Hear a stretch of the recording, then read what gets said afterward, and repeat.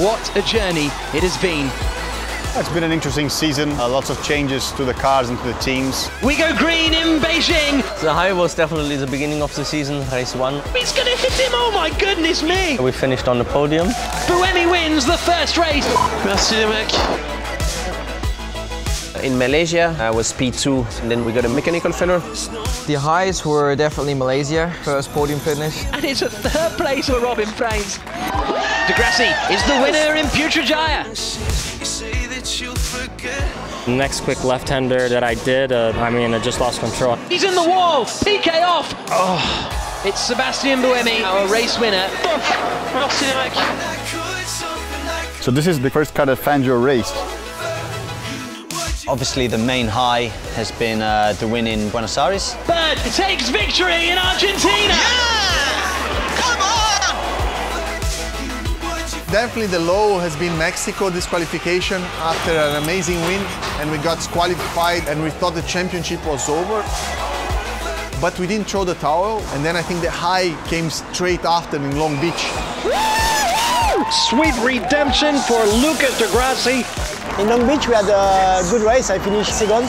I had a crash with Buemi. Long Beach was for me a negative race, clearly lost a lot of points and the championship lead there. To see the support from the French media and from the French people, to race for Renault in France is fantastic. Lucas, you're a superstar. Congratulations, brilliant drive. Second place in Paris, in front of my home crowd, was pretty amazing. So what's going on then? What did he say after the race? Tell him to get out of the way! Trying to do a bit of stirring here, Seb. And we go green in Berlin. The double podium together with Lucas was incredible for the whole team. They're second in Germany! Yeah! To be back, to have a clean day, I'm very happy, so now we will celebrate it with the team. Merci les mecs. Belle course. 1 point. 2 races. We go green in London. Goodness me, De Grassi holds the place. It's victory for Nico Prost. It's the championship decider. Oh, he hits him! I don't believe it! The 2 championship contenders. Buemi, with that fastest lap, is the FIA Formula E champion. Prost wins. Renault are the champions. Season 2 gave a glimpse of the possibilities. In Season 3, they become reality. And now from one historic location to another. Jaguar has returned to racing.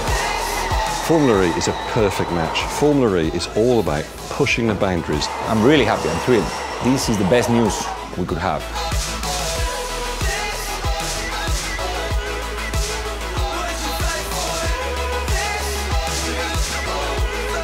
See you in Hong Kong.